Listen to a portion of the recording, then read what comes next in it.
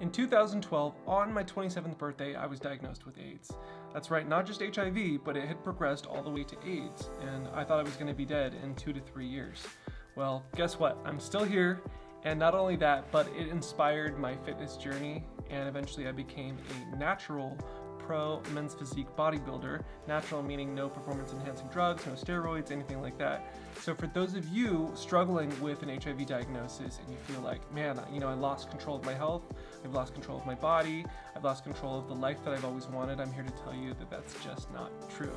We've come so far, the medicine has come so far, understanding of HIV has progressed so far to the point where someone like me who had AIDS can become a pro bodybuilder naturally.